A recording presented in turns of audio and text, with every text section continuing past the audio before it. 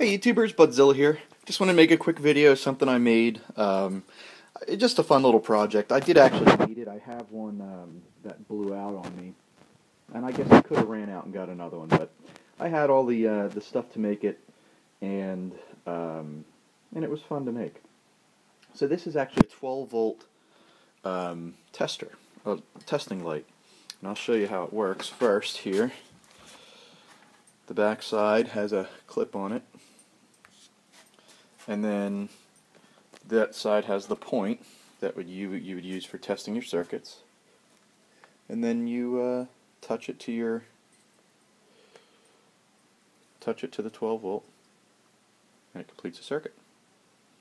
It's made completely out of hot glue, and I'll tell you how it's done. So even if you don't have all the things that to build it with, it won't cost you any more than $3 to build it. So first of all, you have an old screwdriver. This is from the dollar store that I just ground down to a super fine point. And the way you do that is cut the handle off of the screwdriver, and then put this into a drill, and then run the end against a grinder at whatever angle you want, and it'll grind it perfectly, just like that. I actually use that trick for pencils in my shop here too.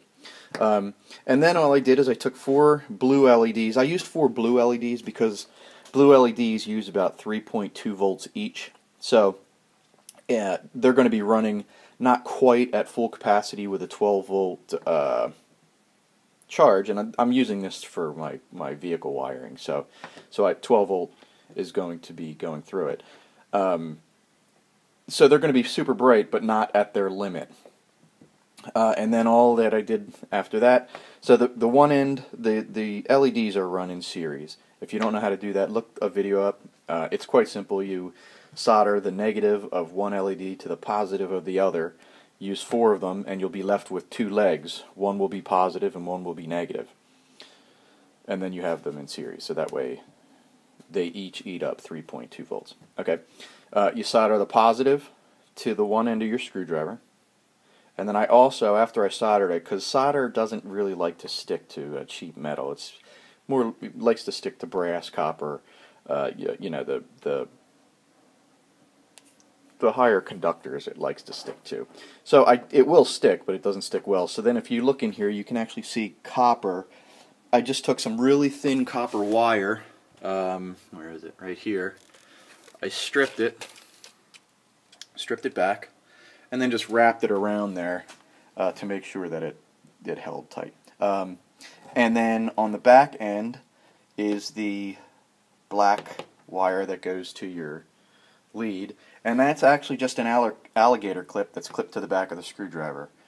And then I hot glued it all in. And the hot glue, to get it like this, again, I just chucked this up in my drill, and then I just hot glued it slowly, layer by layer, just back and forth, back and forth, back and forth, and it's going to be all lumpy and bubbly. But then I just turned it on my my sander. You can actually see this is all the debris from it. You can only turn it about a quarter turn at a time, and then you have to dip it in water because naturally the friction creates heat and it melts your hot glue. So that's it. Hopefully this helps somebody in a jam, because it only takes about 15 minutes to build. And again, you have 4 LEDs, a dollar store screwdriver, $2 store alligator clips. So it's $3 tops, and you have yourself a nice 12-volt tester. Alright, any questions or comments? As always, guys, please leave them in the comment section below. Have a great day.